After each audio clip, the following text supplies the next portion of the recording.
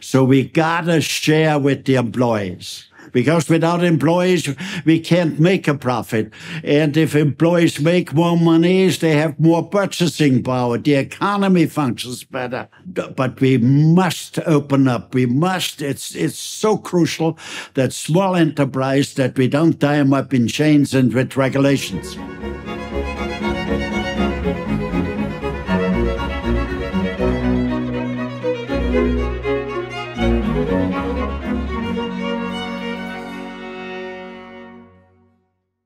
Hello, everyone watching and listening.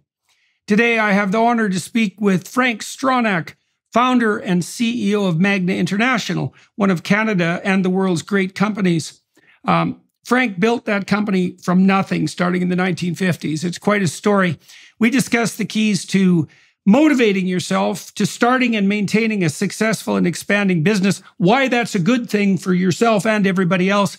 The idea contained within his corporate constitution. It's an economic charter of rights which advocates for the input, autonomy, and profit sharing among all workers, management, shareholders, etc. And I'm very much looking forward to talking about it with him. Hello, Mr. Stronach. It's very, very nice to see you. We met a couple of months ago at a restaurant in Toronto, and I had the opportunity to talk to you about your business ventures over the last 5 or 6 decades, which I found extraordinarily interesting. And in the intervening period of time, I've read one of your books, the one that's more autobiographical, and I'm very interested in your story. I thought you would make a particularly good podcast guest because one of the things I do with my podcast is walk people through the lives of successful individuals, because I think it would be better if people believed that they could move forward successfully in the world and that they were equipped with some knowledge about how to do that.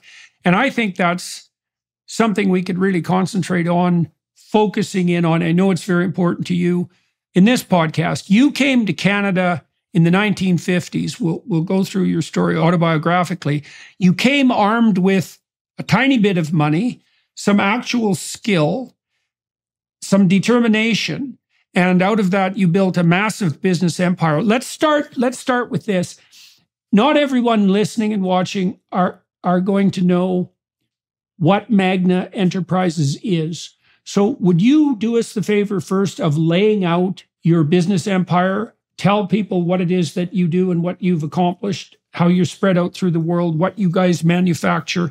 Just lay out the story, the description of Magna. Okay, I've always said life is a question of fate and circumstances, being at the right places at the right time with the right ingredients. As it happened, I was born in a working-class family, and when I finished my schooling and I had 1 or 2 years practical experience, I wanted to see the world. I applied for a visa to South Africa, Australia, the United States, and Canada. Sometimes I'm a little tough on the Canadian bureaucracy, but I'm saying it's still the best because they came first forward with a visa. So I landed in Quebec City. I took the cheapest fare I could, from Holland on a coal freighter. And so I arrived in Quebec in, I think it was about April 1954. And the immigration officer asked me, do you know anybody in Canada? I said, no. So I said, well, then you go to Montreal. So I took a train to Montreal, but I didn't know anybody. My English was reasonable okay, and there were some English-speaking people on that ship, and so I tried to practice my English.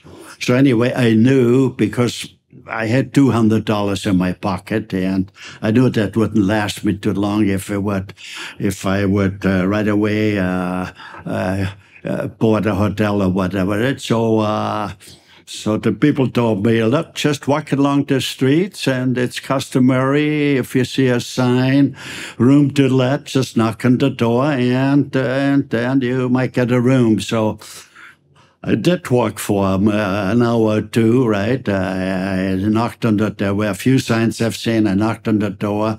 I think I kind of looked a little rough from the long journey, and so they say it's already leased. But I did find the room. So the next morning I got up and I looked at the road maps, I looked at and walked around, and I worked in the factory. But it was in '54. There was a major recession. I just couldn't find a job, right?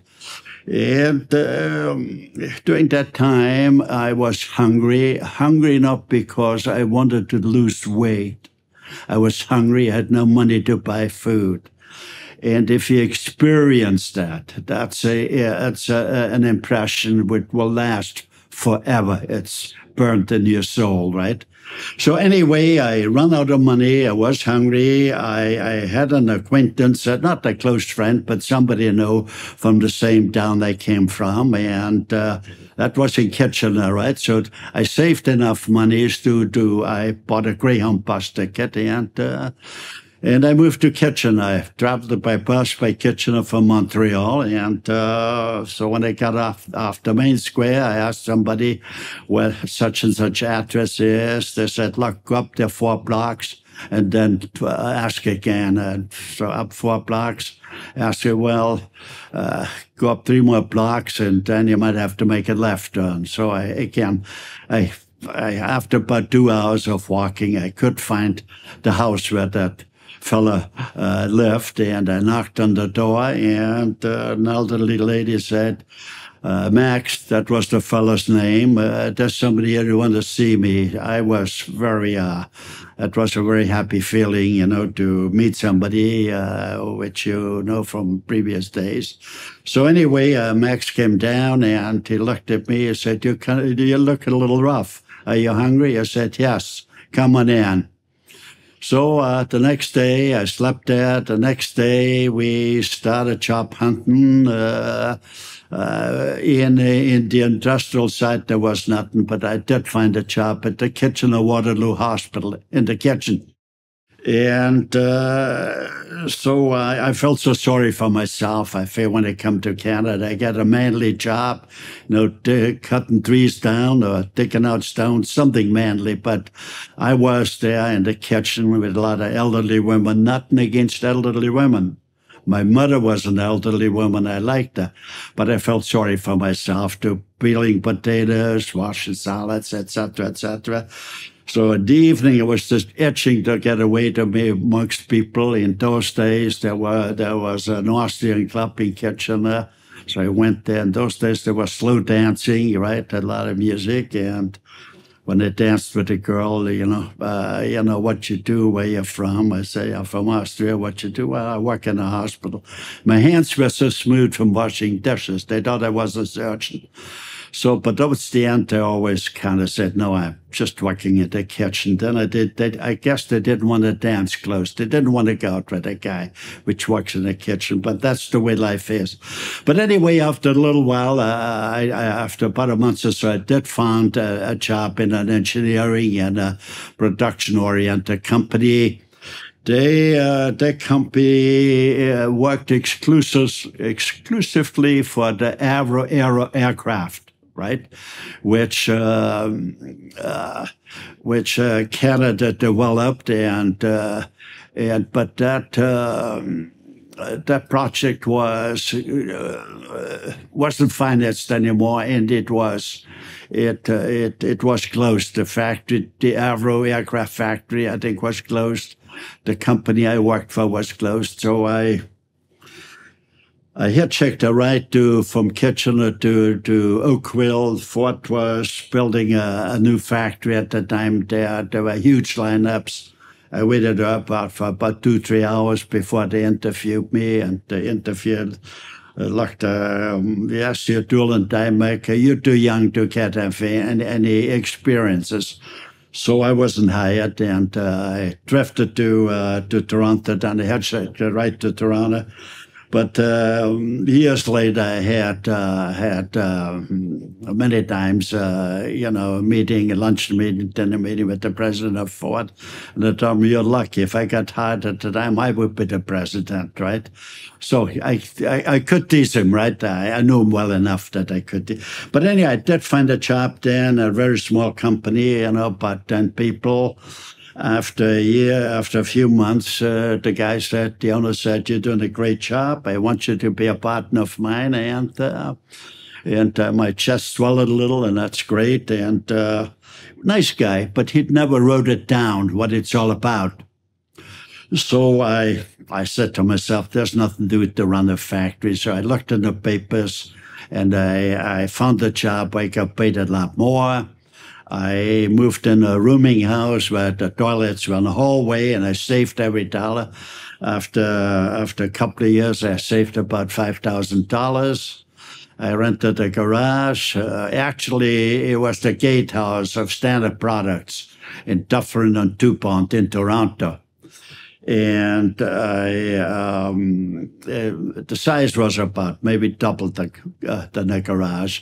I bought a few used machines. If I had a $5,000 saved up, I guess in terms today, that would be at least $100,000 or $150,000, right? So I bought the used machines, and out I went hustling. I knocked on factory doors, and I said, I'm great in solving problems. And I said, look, if I can't solve the problems, you don't have to pay me. But anyway, after 1 month, I hired a worker. After a year, I had about 10 workers. After 2 years, about 20. After 5 years, about 4,000. After 10 years, about 75,000. After 20 years, 125,000. And then I built up a company with 170,000 employees in 34 different countries. So anyway, the message I want to get across is, when we're younger, we all hustle to make some monies so that we can live in dignity. I guess I could have lived in dignity in all the 34 countries, but I chose Canada.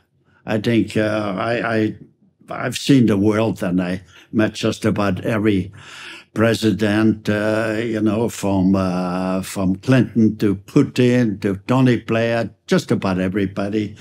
And I could see Canada perhaps the only country now which could be a role model, where we could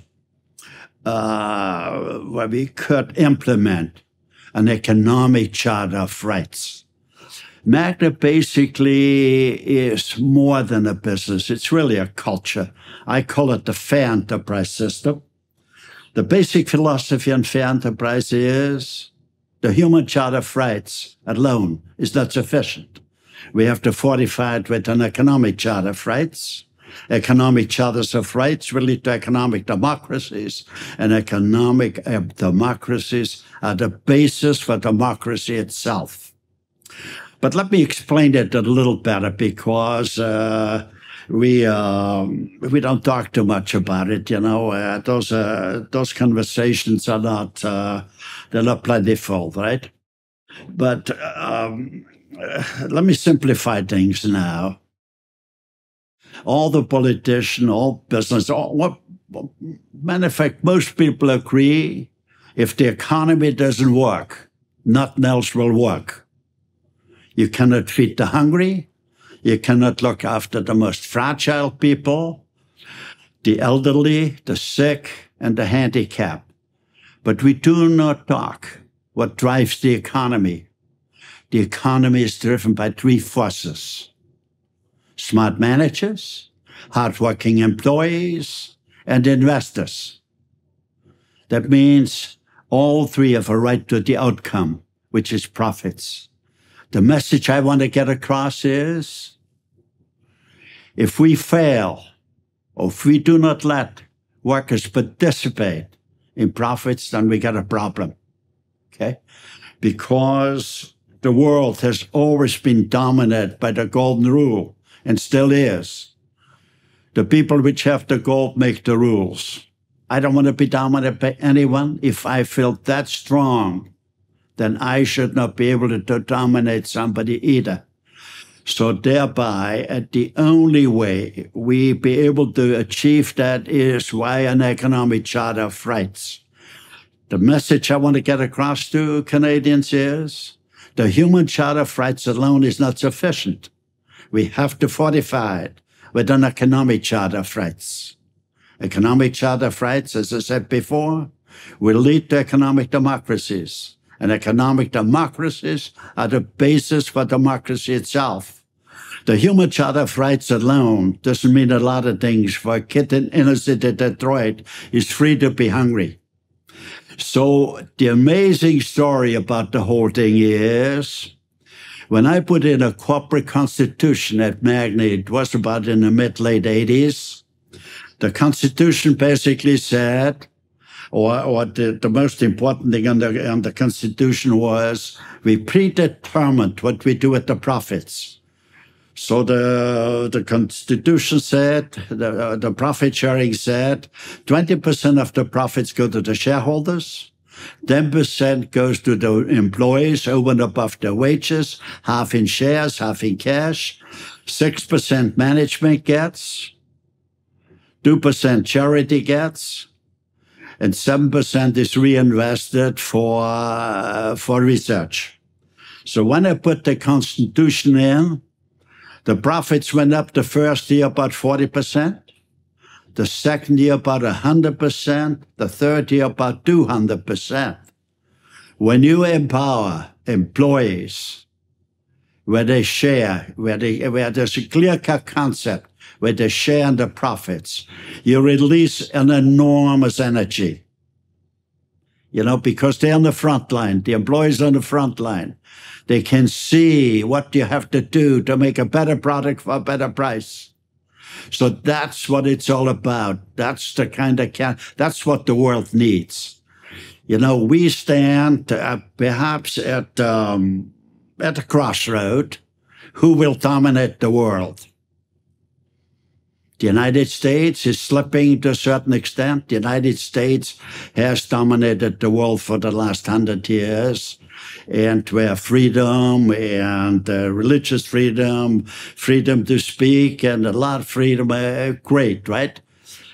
We have maybe followed it up, and we could do a little better there. But the United States, unfortunately, has a lot of problems. There's cancer in the inner cities.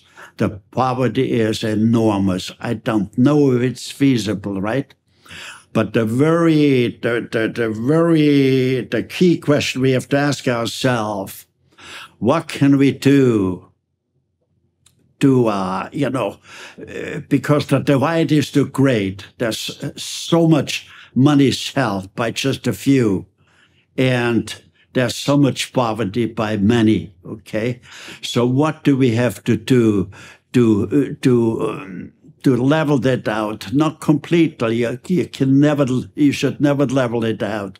At the same time, I say, a country which stifles its citizen in pursuit of productivity, ingenuity, creativity is a decaying society, because you have the society or the world's made up of different minds, different desires, let everybody choose their own road to happiness. Okay? So, but it's very important. So I divide actually the program. I classify business over 300 employees. It's a large business. Below 300 people, it's a small business. The law would stipulate that the large business, which have more than 300 employees, that the law would provide that workers could share in some of the profits. And that could be determined, right? It could be an escalated program. The small business basically is the backbone of any country. They pay the most taxes, they have the most employment, and this is where, call it, the new products come forward, the new technology, etc. So we must do everything we can That's what that we take the red tapes off, take the chains of small business, and let small business operate under the pure free enterprise principles. So the bureaucracy has climbed enormously.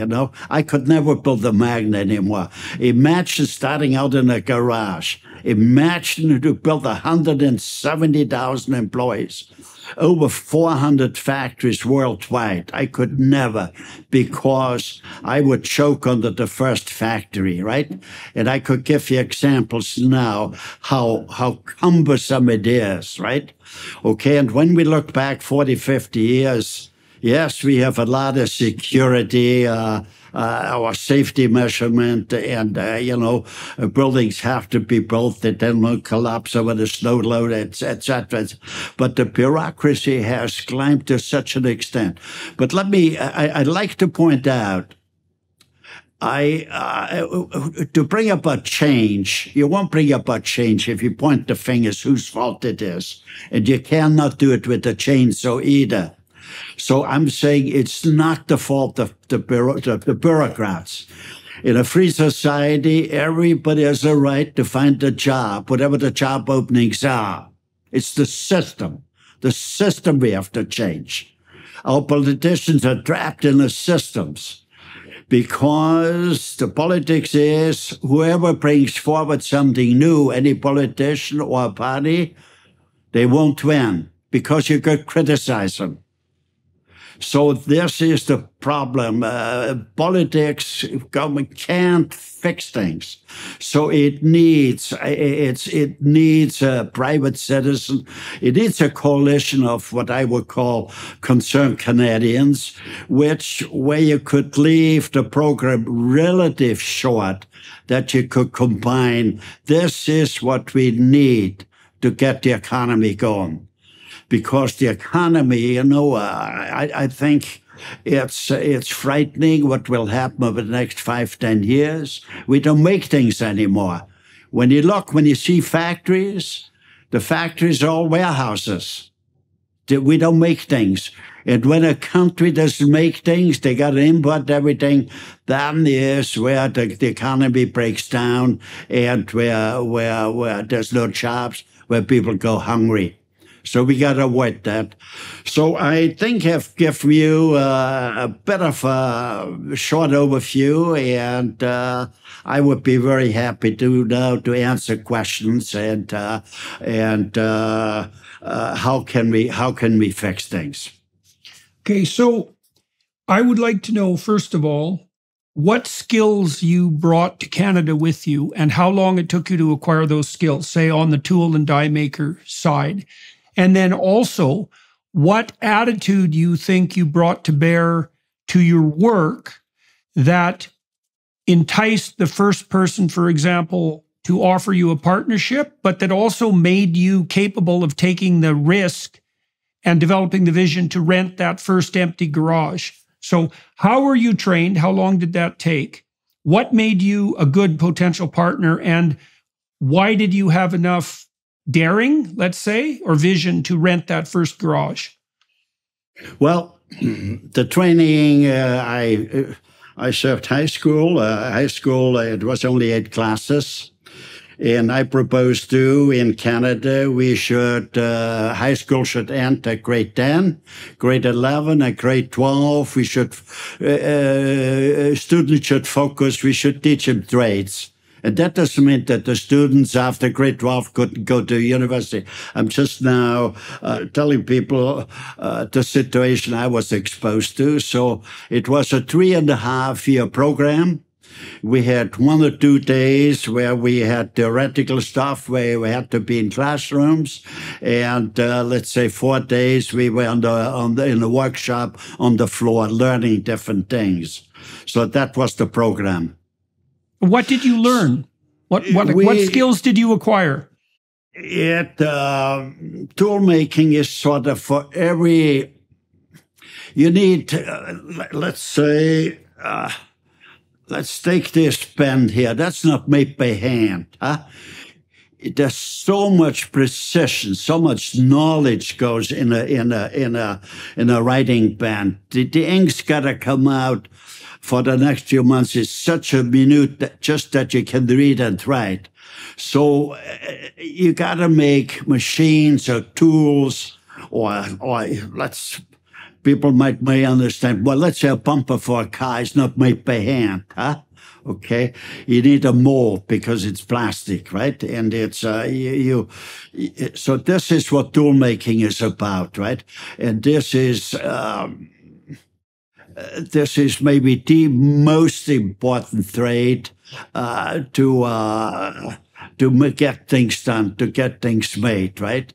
When you take a car, might it be a door, might it be a seat, might it be the bumper, right? You need tools, you need dies, and then special machinery. So that will, call it the basics, would take 3 to 4 years.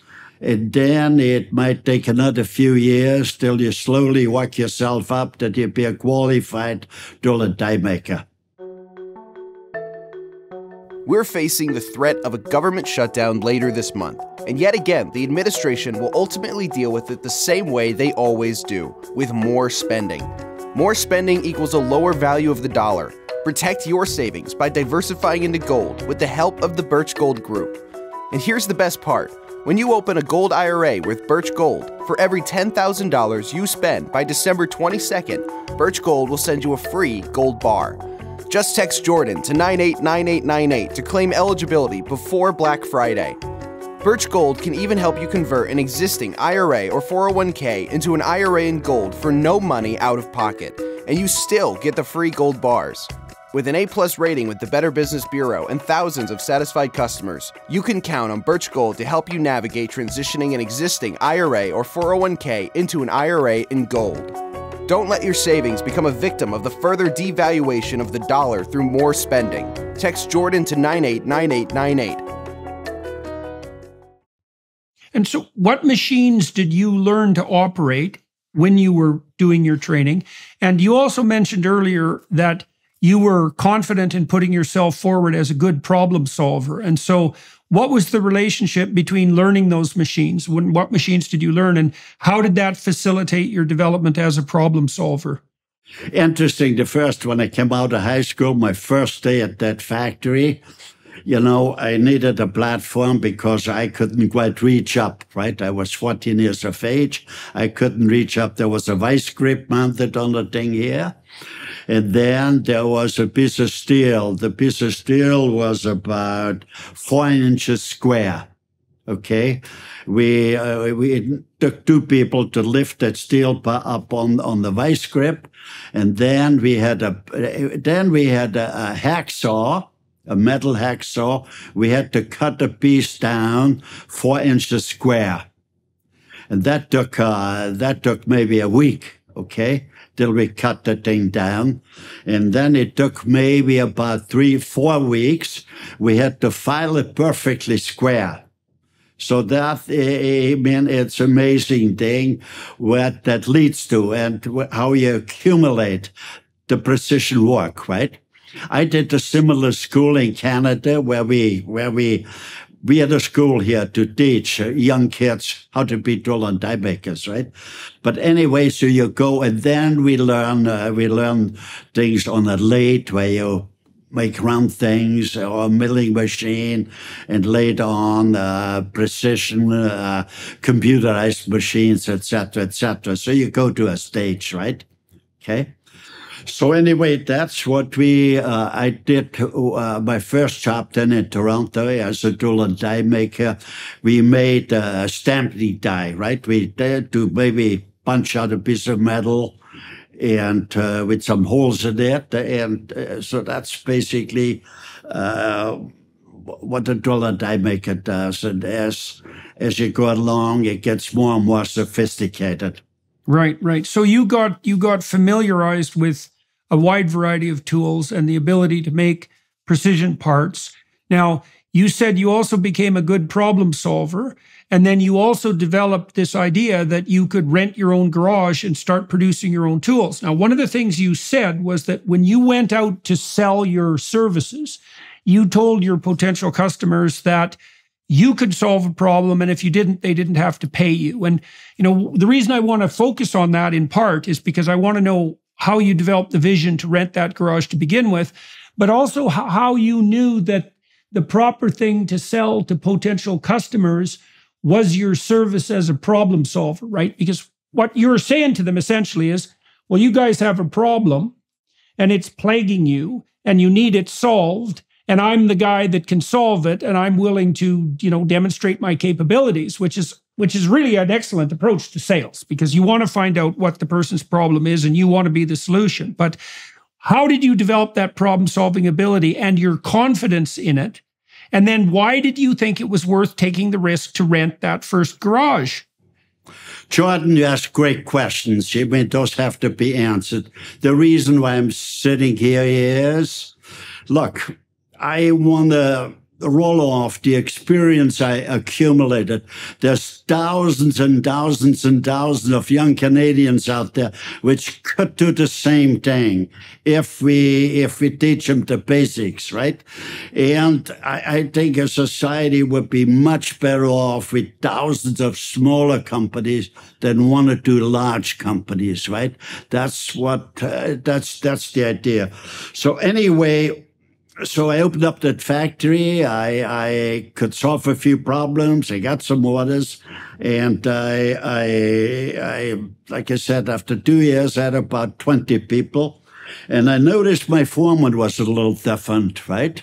Because when you work so closely together, his name was Herman. I said, Herman, what's the matter with you lately? Well, he said, Frank, I'm thinking of opening my own factory. I said, I sympathize with that. That's what I did too.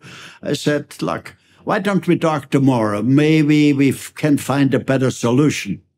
That evening I was talking to myself and I said to myself, if that foreman's going to leave me, that would stifle my growth. I didn't like that. The next reason was, if that foreman's going to leave me, I got to do all the work myself. I liked it even less. The third reason was, if I hire a new foreman and I don't show him how to run a business, I still got to do all the work. And if I hire a new foreman and I show him how business is run, it's just a question of time before he goes out and opens up his new factory. I think the key is we need those experience. There is this huge potential, right? This huge energy which lies dormant in people. We have to teach them the right way. So I think it's important, while I'm still have everything in my mind quite clearly, that we record that. And it's great that your skill is to ask the right question: how come and how what, right? Okay, so I'm delighted to sit here. Well, so you grew very rapidly. So there's two mysteries there to me, because one of the things I've noticed with small businesses, for example, is that it's very difficult to get your first customers, right? It's very difficult to get from 0 to 1.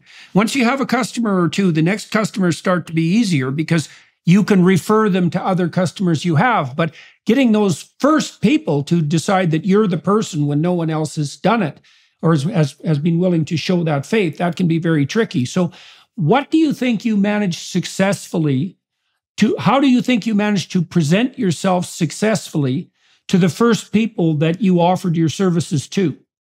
Well, price and quality, does it function, right? And if you have a lot of knowledge and you transmit that knowledge to other people, then you can give a great service, better pricing, better functioning machinery, better tools. So that's the very key, and that's what I would like to transmit. So fortunately, around that time, that's why I'm always saying life is a question of fate and circumstances, being at the right place at the right time. Around in the early 60s, there was a free trade arrangement signed with the United States. And I see this huge potential out there. I should say I didn't finish up when I talked the next day with my foreman, where I said to him, look, why don't we open up a new factory? You own a third. And I said, no more overtime. I own 2/3. And by the end of the year, we take pro rata some monies out and we leave some monies in for expansions. He said, do you mean it? I said, yes. We went right away to a lawyer and signed the thing here. And the guy hustled like crazy. You know, he spent more time in there. That was his factory. Basically, I took the next foreman, the next foreman, the next foreman, the next foreman. I said, business is easy, right? And then when I had about, I think it was about 6 or 7 factories, and the free trade arrangement came under the being, I saw this enormous potential up there. Up to that now, I only shared with the foreman. I said, and then I got to know the United States better, Canada better, the power of the unions, the size of the unions. And I said, I would have to do certain things to be competitive. So I had a friend of mine, a machinery dealer, and he said, I kind of explained to him, I really should go public because I want to have the workers also participate. Well, he says, I know a fellow, which his name is, I'll remember the name, it's immaterial, but anyway, he gave me the name. I met him at the ski hill. We went skiing together up at George Beeks, and he said, look, that was Magna Electronics, okay? He said, I have a certain age, I would like to retire. Why don't you sell your companies in Magna Electronics and you have close to control, and then you could put that program in that where you can share the profits with workers. So that's what I finally did. I was totally green when it comes down to public company, right? I did not have total control. I had a board there, right?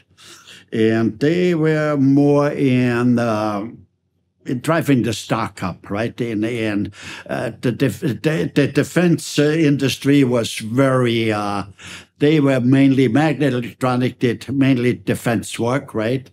And that was very popular. And I was in automotive, and I said, after a year or so, I said, I don't think this makes a lot of, I said, I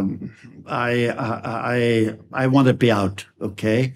And I said, I sell my stock on the market. So they pleaded with me, please sell the stock to us. And I said, fine, no problem. And give us a year time. And I said, fine. They were basically okay guys. But the market kind of went down. The shares dipped. They didn't have the monies. I never sued anybody, and I just said, look, under the circumstances, you guys can't be on the board.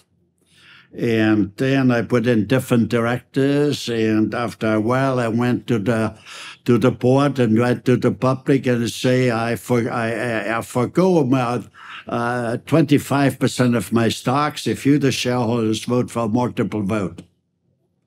Because I came to the conclusion, I want to run things, and I can't have 20 guys or 50 guys left and right discussing, debating forever, right? So the shareholders voted for that. Then I said, in return, I also give your thing a certain discipline. This is why I put the corporate constitution in, that if I had control, I only could take out so much. There was clear-cut control what management could do. And that sort of became the Magna environment. Okay. But yeah. Well, let's go back to your foreman. So you had said that when you made that arrangement with him, that you valued his work and you wanted him around, and you were concerned that if he left, well, all of that work would fall on your shoulders again and also stop you from moving ahead. And you sat down and contemplated what sort of deal you would have to make with him. in order for his needs to be met and yours. And there's something very important there about the nature of a deal. You know, people often think that with a deal, you try to win, or with a deal, you try to compromise. But my sense with a proper negotiation is that you want to figure out what you want so that you're thrilled to progress with the deal. And you want to figure out what your partner wants so he's thrilled to progress with the deal. Because if you set it up that way, then your interests are aligned and you're both going to work as hard as you can autonomously. Now, you knew your foreman had the same kind of entrepreneurial vision you did, and you wanted to unleash his abilities. And so you offered him a third of the company. You said you'd take 2/3. And then you said he was thrilled, which is a good thing to have happen in a partner. And he went off and treated this factory like it was his own, partly because it was. Now, and then you said you duplicated that subsidiary structure across 6 factories and then expanded much more dramatically. And you also, at that point, also noted that that principle of distributed ownership should be brought down to the workers. So you were starting to develop that as an explicit philosophy. Now, why do you think it was that you realized that your foreman needed ownership?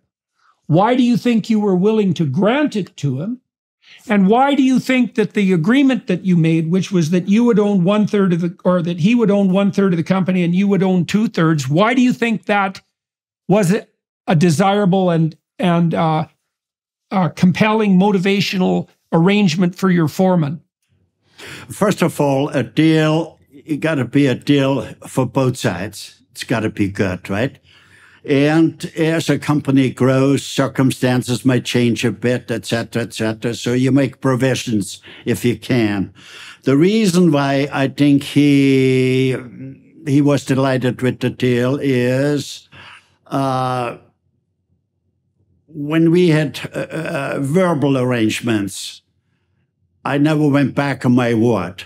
I think that's a very key, right? So he felt comfortable when they say we take out 1/3, right? We take out a portion in a pro rata. So he felt kind of comfortable, right? That's very crucial. Like later on, if once when they had about 30 or 40 or 50 or 100 factories, and I had a prospective manager, which I interviewed. I said, look, there's the name, the addresses of 100 factories. Pick whoever manager you want to choose and ask him how I run things. Okay? The message what I wanted to get across, if you promise something, you must keep it. Doesn't matter what the thing is. Because if you got the ability, you can always make monies. If you lose your reputation, you can never repair it. So I think I had a reputation built up. And again, when I said small companies, you don't need a formal structure. It's kind of loose. It's pure free enterprise. Like when I was small, when I had about 20, 30, or 40 workers, I showed him my bank book and said, look, this is our contract we have here. If you do X, I share it with you, right? So it's pure free enterprise. And that's what I want to get across. That's pure capitalism. But capitalism, if we don't change, if we do not let workers participate, capitalistic, the system is self-destructive. And let me give you a quick story, right? I spent a lot of time in Washington. At one time, I had a meeting with the leader of the House, Mitch McConnell. He's the senator from Kentucky. He was the president of the Senate. I had a farm in Kentucky, so I knew him. So I said, Mitch, let's, I'd like to see you one of these days. So we arranged, I met him, and I said, Mitch, America did great via the free enterprise system. And without free enterprise, there's no free society. So we must do everything we can to have free enterprise. But I said, free enterprise got a major problem. So he said, what do you mean by that? I said, Mitch, more and more capital is held by fewer and fewer. And I said, in nature, when a species does not reproduce itself, another species will take over. And the laws of nature are much stronger than any man-made law, right? And that's what happens now. That's the way we're gonna go. So we gotta share with the employees. Because without employees, we can't make a profit. And if employees make more money, they have more purchasing power. The economy functions better. Okay? So we must have the large companies. They must have more of a discipline because sometimes they run by institutions, and they have got no more affinity for people, that they just look at the share price, they look at the profits, so it's not there, right? So the owners are not there anymore. So anyway, we need a discipline there, but we must open up. We must. It's so crucial that small enterprise, that we don't tie them up in chains and with regulations. The Bible is the root of all wisdom, inspiration, and spiritual nourishment. The Hallow app empowers you to explore the Bible's profound teachings and to effortlessly incorporate them into your daily life. A great place to start while you deepen your understanding of the Bible is to check out Father Mike Schmitz's Bible in a Year, available on the Hallow app for brief daily readings and reflections. Here you can dive into an extensive library of Bible reading plans, accompanied by insightful reflections and audio-guided meditations. Whether you're a seasoned Bible reader or just starting your journey, Hallow provides a platform for you to engage with Scripture like never before. Studying the Bible's literary brilliance has influenced countless writers, poets, and artists throughout history. By studying the Bible yourself, you'll gain a deeper appreciation for the power of storytelling, symbolism, and metaphor, enriching your understanding of literature across different genres. The Hallow app also helps you connect with a community of like-minded individuals, sharing experiences, insights, and encouragement along the path to spiritual growth. Download the app for free at hallow.com/Jordan. You can set reminders and track your progress along the way. Enrich your education and nurture your mind and soul today. Download the Hallow app at hallow.com/Jordan. That's hallow.com/Jordan. hallow.com/Jordan for an exclusive 3-month free trial of all 10,000 plus prayers and meditations. Okay, now you highlighted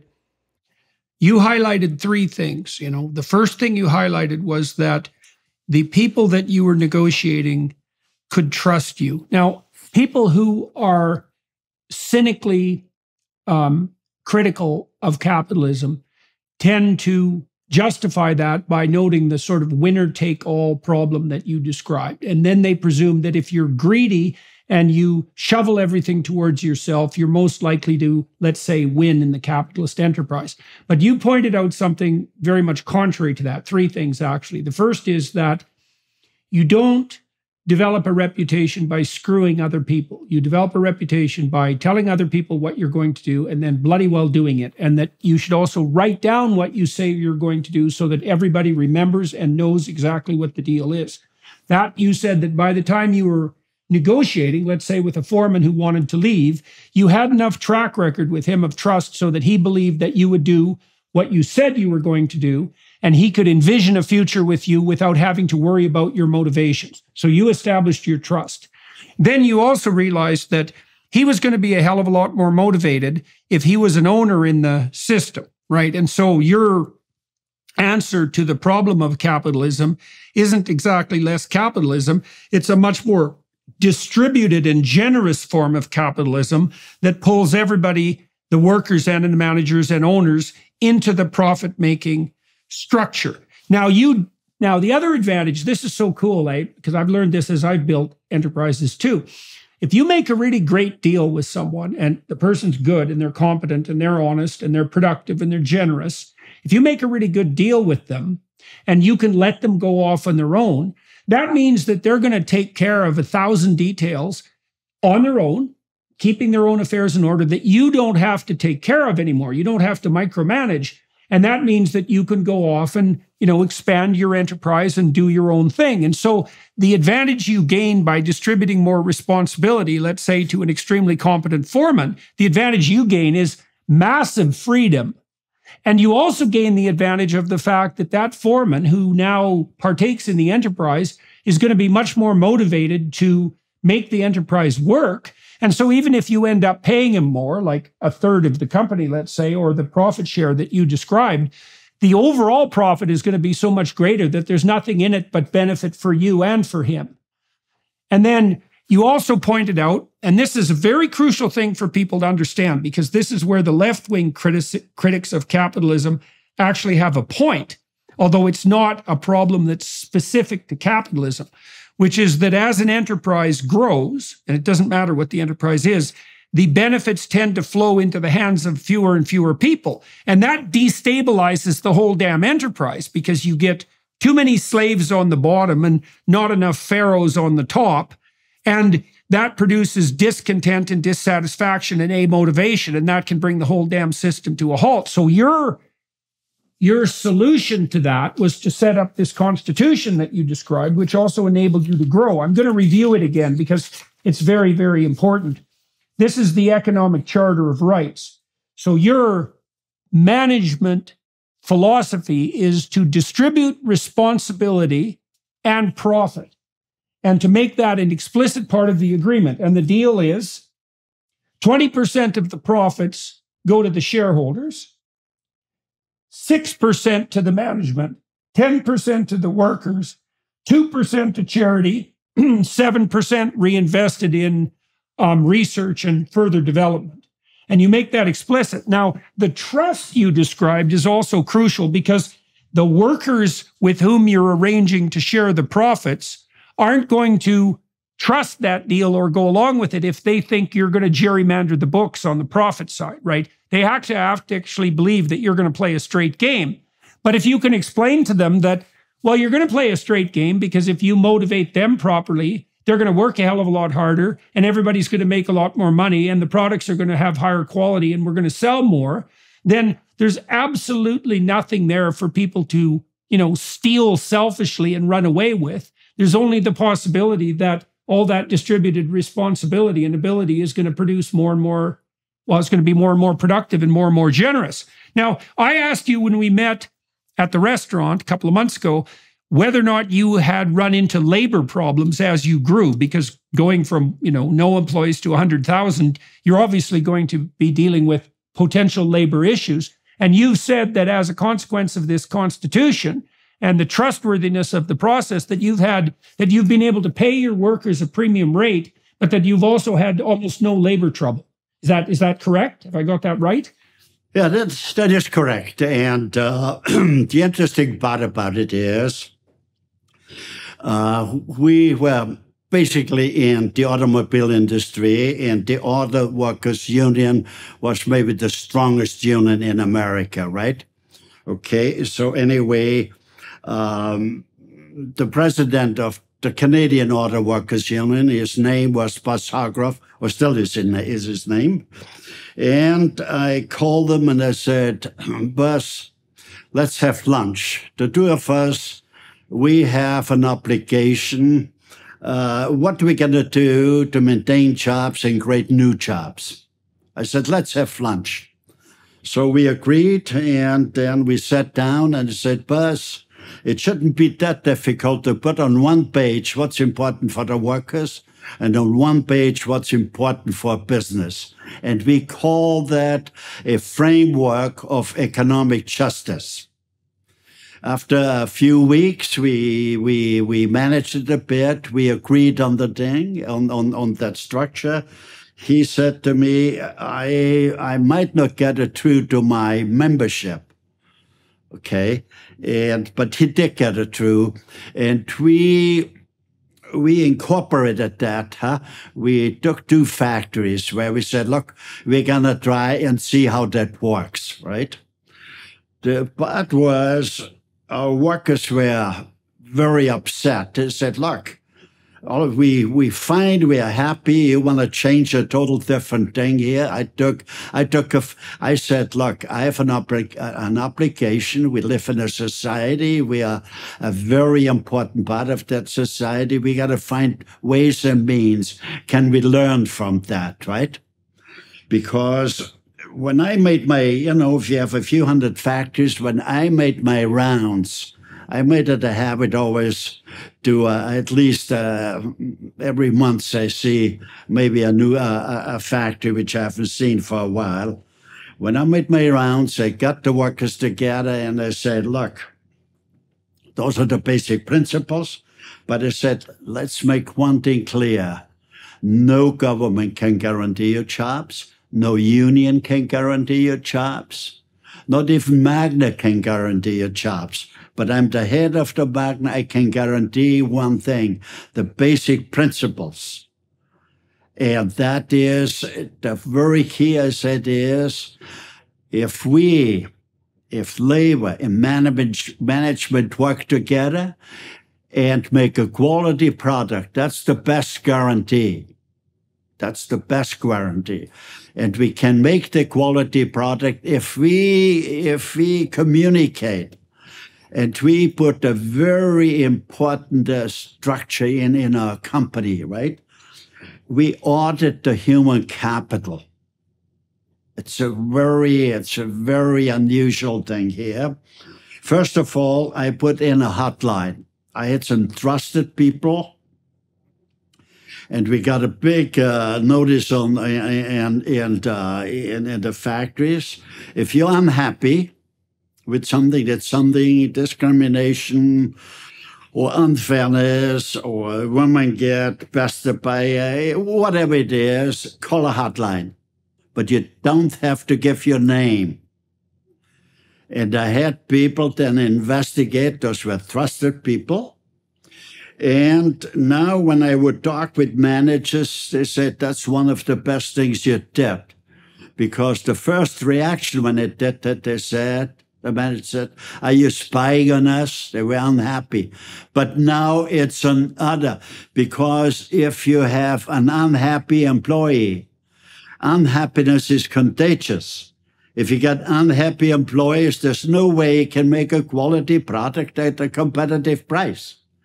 So that's very, so we've done that on a verbal thing where we have, and then we did actually an audit, a human audit, where an employee got an envelope with no name on it, and they could take it home and fill it out, various questions. Is it safe? Is it fair? Discrimination, or whatever. You could fill it out. And there's only one in an envelope, no name on it, and you drop it in a box. And it's collected, and then we analyze it. And we could see right away if there was a problem. Okay, we could see it. So that is another very, because as a manager, let's say, the average factory was about 200 people in our, and that's another very important thing to become. I always had efficiency experts come to me, Christ, together with 400 factories, reduce it maybe to 20 or whatever. That means to have maybe 5,000, 10,000 people per factory. People become a number. It doesn't work. It doesn't work, right? So look, you should never forget the human side, right? By having smaller factories, and let's say the factory is located more in the northerly region, it's run like a factory, right? If hunting season comes and some people want to take some time off, other people jump in. I said, like, I cover for you. I work the extra time.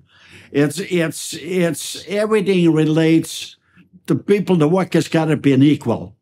And I said to myself, and I said to the managers, your number one thing is every day you got to work. Are you respected by the workers? That's your main aim. You got to be respected. And once when you build that thing, then you be productive, right? The workers think of better ways to make things, right? And business is easy. All you have to do is make a better product for a better price.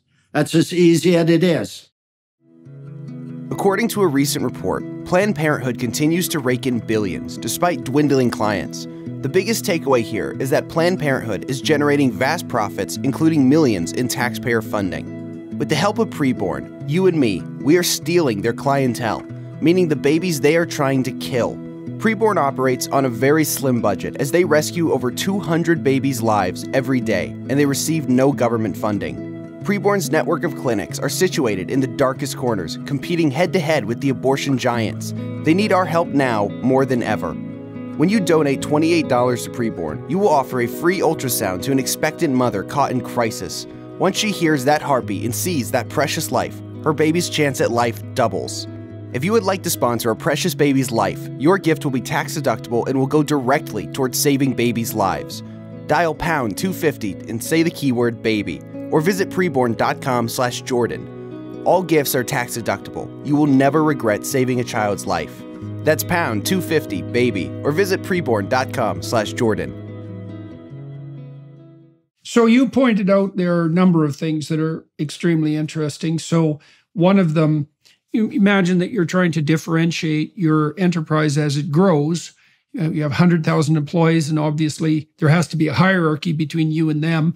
The question is, what size should the pieces of that hierarchy be? You know, there's an anthropological literature that relates cortical expansion, so brain size, to average group size in primate communities. And the optimized group size for human beings seems to be something around 200. What generally happens in hunter-gatherer societies is that if a society exceeds about 200 individuals, it'll break into two separate societies. That's very common. And I think the reason for that is, well, I think the reason for that is the one that you just pointed out, is that there's once a network of associations gets to be too big, you stop having that personal connection with people and you start to become a number. Like I've certainly seen this in educational institutions. You know, the huge universities reduce the university students to numbers. They're irrelevant. There's no personal relationship. And so the students end up feeling alienated, and that demolishes their motivation. And, you know, in the typical educational apparatus in the higher education field, you have a 40% dropout in the first year.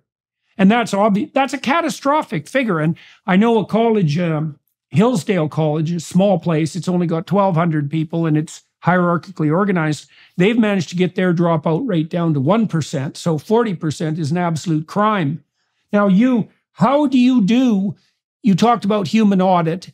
You also talked about allowing employees to put forward their concerns and to indicate their unhappiness with process and to bring new ideas to the forefront without having to worry that they were going to be targeted for doing so. And that was very effective. So you set up communication networks in your factories and you kept them small so you could do that. How do you guys do in terms of employee wages, in terms of per capita employee productivity, and with regard to turnover? Well, first of all, I want to listen to you.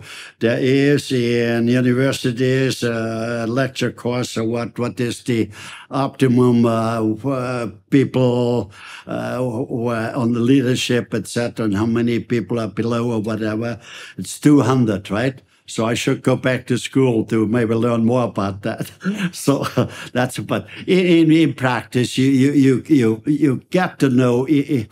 You learn as you go along. In practice, and every business might be a little different, right? Okay, but in our thing, what I could see about a factory with 200 people, the manager had to again and practically know everybody by his first name, and how is Billy, your son? How is he in football? It's that kind of environment, right? A genuine, not a phony one, right? Not a phony one, because employees will realize if it's phony, you know, or if it's genuinely meant, right? That's very crucial, right? So anyway, over the years, I gave a lot of lectures in universities, and I always start the students when they started out, the success of life can only be measured, the degree of happiness you have. But I said, let me tell you from my experience, it's a lot easier to be happy if you got some monies.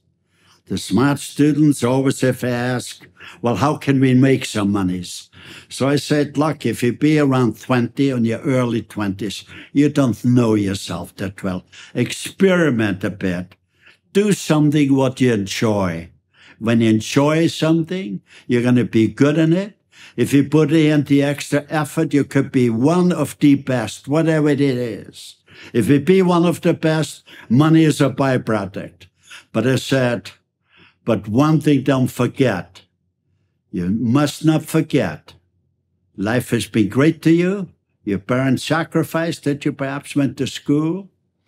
You have a right to use that knowledge, what you accumulated in school, for your own benefits. But never forget, a portion of that wisdom, of that knowledge, gotta go back to society to a better society. But the very interesting thing is, it's only the last number of years I came to the conclusion that, look, we have no faculties, right? I mean, as far as I can see, universities, their mandate is to teach young people, can we have a more civilized society? Or be more specific, can we teach young people, can we as a university participate to develop a structure which could lead to an ideal society? That should be the main focus of a university. Yes, we in universities, we teach great medicine and great art, great sport, great technology, but we do not teach, what is the structure of an ideal society. But it dawned on me, in the United States, about 70% of the universities are subsidized by private industry. And in Canada, 100% under the provincial jurisdiction, 100% subsidized. And management doesn't want to bite the hand which feeds them. But luckily I could convince the Minister of Education of universities, Jill Roundtree, and I think I'm doing a series in search of the ideal structure, which would lead to an ideal society. Your workers, you've had little labor trouble formally. How do you know that your workers are in fact comparatively well paid in relationship to other enterprises of your type? And how do you guys do in terms of retention and promotion? Well, we do constantly a survey. The corporate constitution says the wages got to be average to the competition within the region. And the profits at Lake Town, we had a formula. It's not up to a manager to say, I like that person or this or that, she's beautiful or whatever. We have a formula. The formula was based upon, we wanted to reward loyalty. And suppose you get a point for every year you've been with the company. Suppose you've been with the company 5 years, you get 5 points for loyalty. And suppose you get a point for every $5,000 you earn. And suppose you earn $50,000, you get 10 points for knowledge, right? And the more points you have, the more you share out at the pot, right? But it's pre-formulated, right? So we want to reward loyalty and performance. The managers are separate, right? They purely participate in their factory. I've always said there is no bad employees, only bad managers, and there's very few bad managers. Or let me rephrase it. There's some managers which need more learning experience, right? But there's very few bad managers. But there's no bad employees, because it's our thing to assist them in learning and what makes a factory run. And I guess as a businessman, it's what makes the economy run in a country. the economy, we need a new model of the economy. And I think Canada could be the first country with an economic charter of rights. An economic charter of rights, it's fundamental. How many companies, okay, you've had a lot of success with this particular model of corporate governance, and it's allowed you to grow very rapidly, to develop a very large enterprise and to maintain it across now quite a long time, because it's about 50 years, 70 years, 70 years. That's very long in the corporate world. How widespread have your ideas of constitutional profit sharing become? And what, in your view, has been the impediment to their wider acceptance? Well, keep in mind, I was for many years on the corporate governance board of NASDAQ, or the New York Stock Exchange. Okay, where we take a look, minority interest or the market not behaving properly, right? And we interfaced with the SEC Security Commission and brought forward that the market needs changing. Okay, there's no different in here. It's a constant, and it should be done within the company, right? And so it's expected that management live to certain standards. Employees have to live in society. We have to teach standards. We have to. We don't teach enough our kids what it's all about, okay? And after I finished my schooling in Austria, I moved to Switzerland, right? It was a great learning experience. It's a great country with great people. It's made relative easy to demand a referendum. Okay, and so on important things they have referendums. In about 2 years, I think it was in the Wall Street Journal, Swiss people defeated the referendum to have more vacation. I think the referendum was to move the vacation up from 3 weeks to 5 weeks. The people defeated it and said we cannot afford it. Right. It's the ultimate democracy. So why have the ideas that you've put forward in relationship to the corporate constitution not being accepted and implemented by more companies, do you think? I mean, your model has shown that if you're more generous with the profit distribution, and if you formalize that distribution, you seem to gain an increment in productivity. And so why, also given the fact that, capital tends to accrue in the hands of fewer and fewer people, and that's a problem for the maintenance of the popularity of the capitalist system in general, why do you think your economic model hasn't met with more acceptance? Is it just that it's too new? New ideas take a long time to distribute. What's the impediment? Sure. I wrote a book, The Greed Factor, right? And Homo sapiens are born with some greed. Without greed, Homo sapiens cannot exist. And but greed, after a certain thing, it's the most destructive force. So, like I said, I've been on the corporate governance board. What an education. We've made it too complicated for public companies, right? The paragraphs, it's so complicated that it's just not feasible anymore, right? So young entrepreneurs think, and so everything is more complicated. So we got to get back again. And there was nothing wrong with Canada about 40, 50, 60 years ago. So everything functioned quite well. So we have gotten into that where we analyze, where we look. When you look at our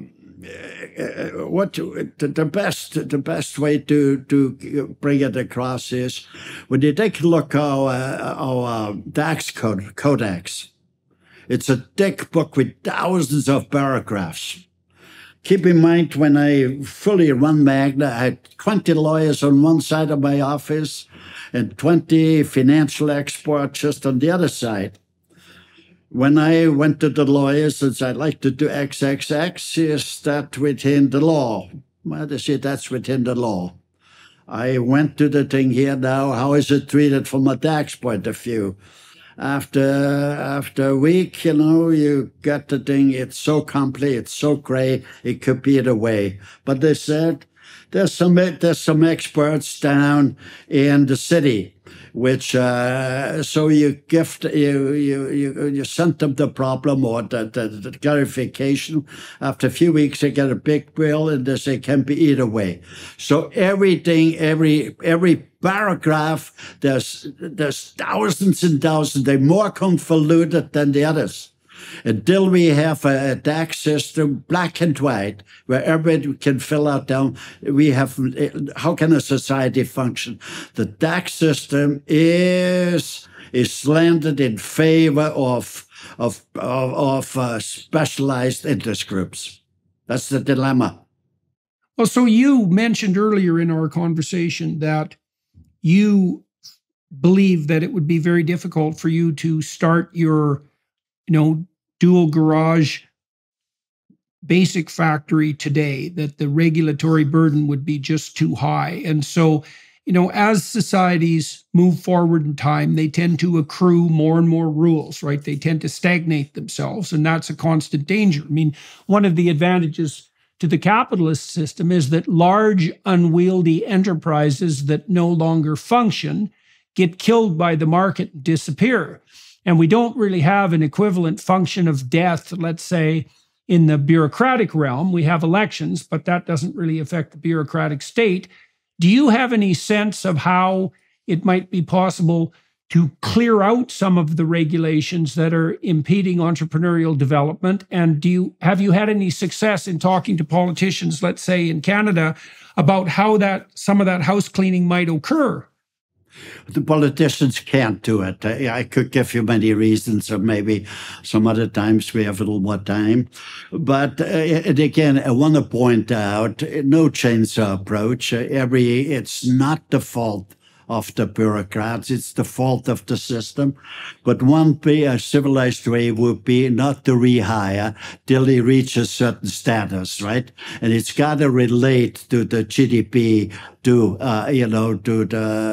the GDP, to what we can create. It needs X. Same as a management needs X managers. The same a society could have on the bureaucratic side, a certain percentage related to the market, to what does the country produce.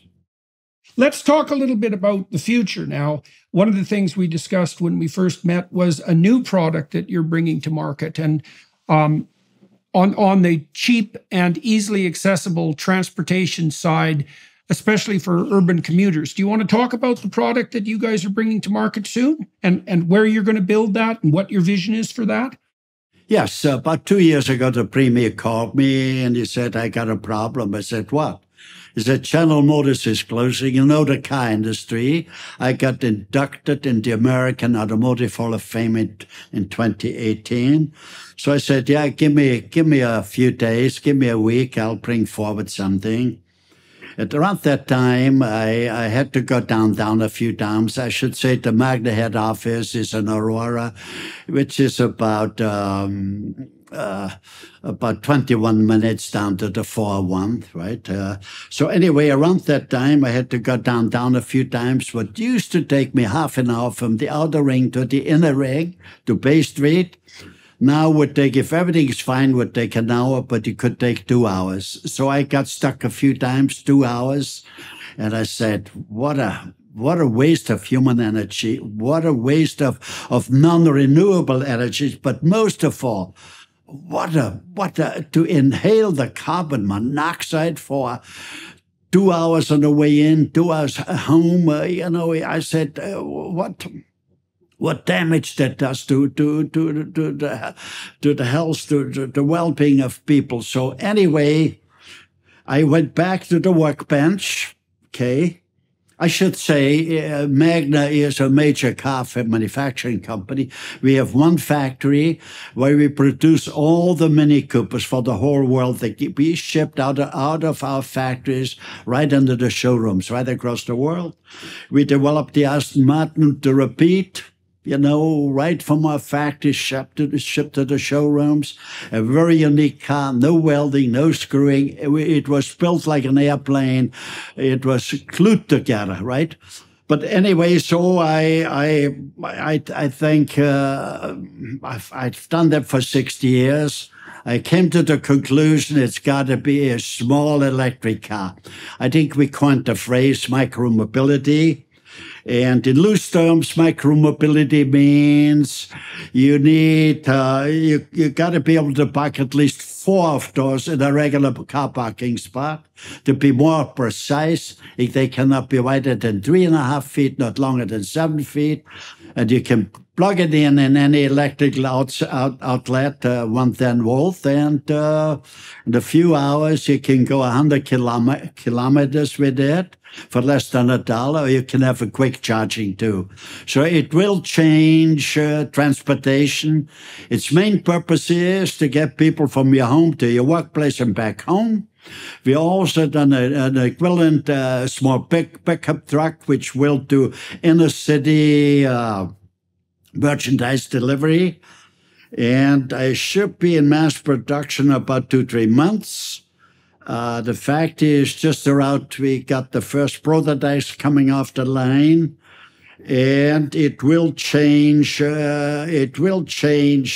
Transportation for many reasons. The primary reason is there's only so much oil in the grounds. The reason why gasoline prices are relatively cheap is the United States is utilizing 120 million tons of grain to convert it into ethanol to keep the gasoline price down. You can't do that for long because the next wave will be, or the critical wave for society will be food shortages in the world. Not triggered by the Ukraine. It would have come anyway, but will be accelerated quicker by what goes on in the Ukraine, because the Ukraine is a major food producer. So, and the United States can't do that. So the gasoline prices will go up dramatically. I would say will double in 2-3 years. But most of all, I predict in 8 years, gasoline will be rationalized, will only be available for essential purposes. One of the essential purposes will be electric trucks, not electric, pardon me, gasoline trucks will haul the food from the farms to the cities because the grid power will not be there for large electric trucks. Or you will not solve the traffic jams because the grid power isn't there. It would take much time and you might have to go with small atomic powered stations, right? But that's another thing here, right? But the grid system isn't there. I built the first hydrogen car with BMW about 15 years ago. Yes, it works, but much more cumbersome, much more expensive. And I see a small electric car, that's the answer for now, for the next 50, 100 years. Do you want to talk a little bit about what it looks like and what people can expect? What people can expect to see and experience when they use this particular vehicle?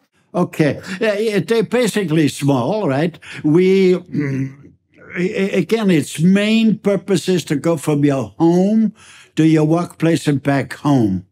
Okay, and that means we have stifled the speed at 32 kilometers per hour, right? So basically, the insurance be so minimal or practically none because you can't do any damage.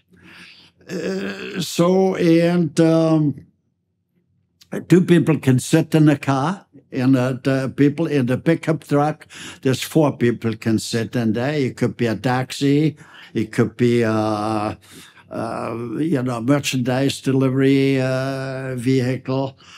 So I think we We showed it on the Canadian Auto Show. We had the biggest lineups and thousands of people drove it. They got all enthusiastic about it.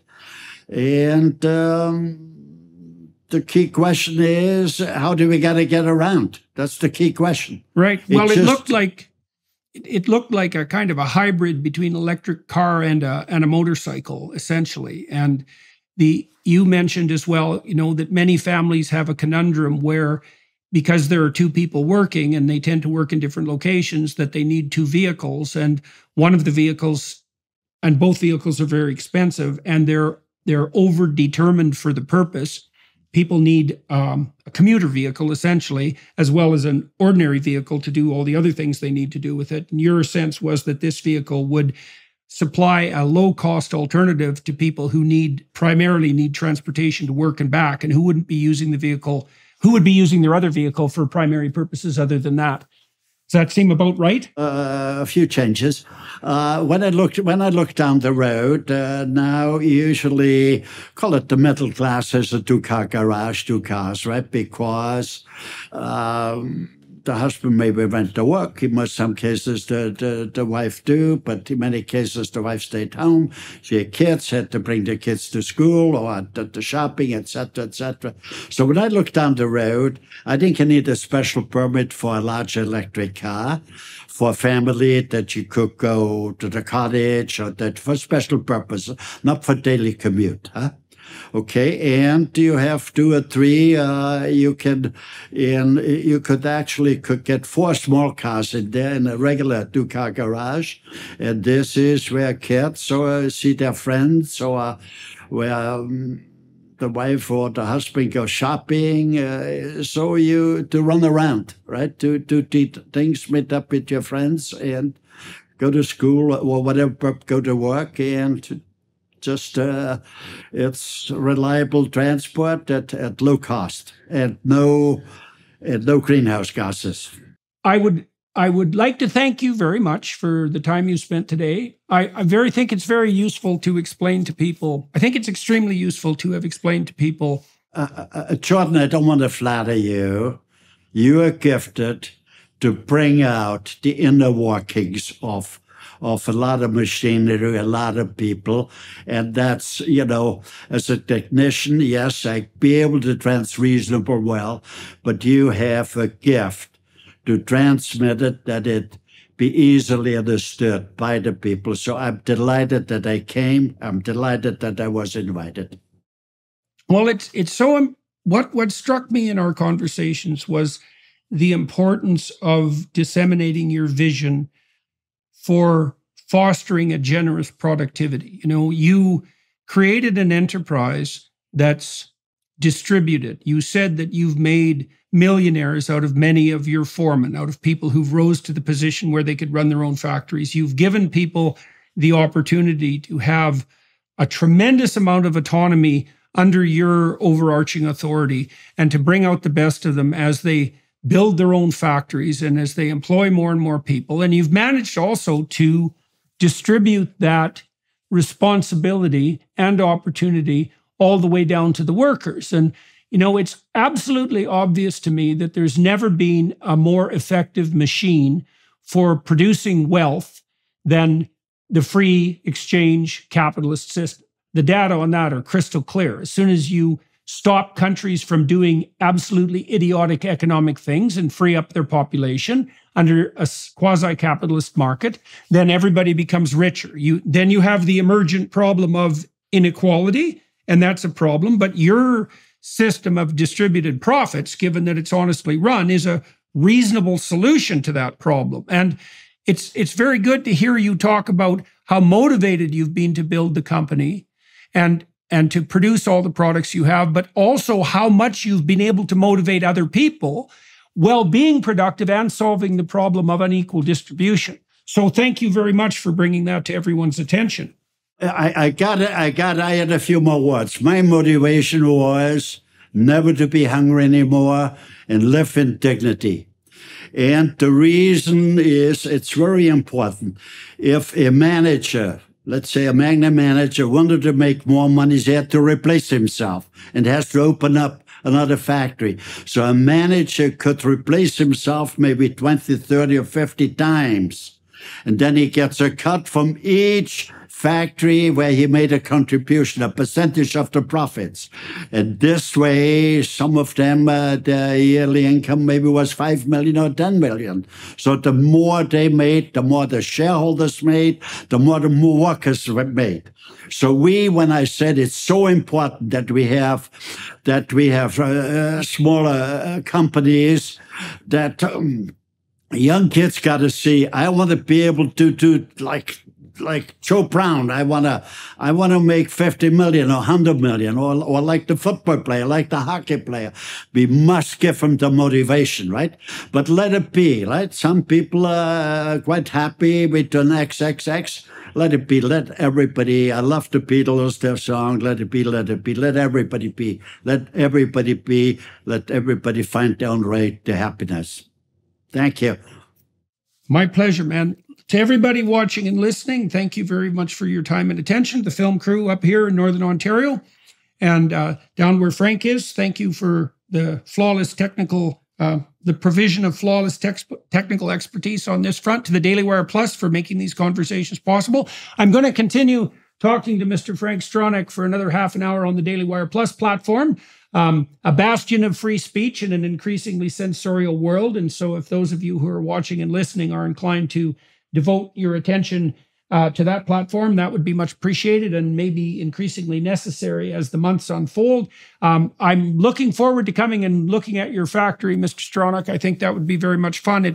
I love looking at industrial enterprises because, well, it's lovely to see that much concerted and harmonious effort working out to produce things that people actually need.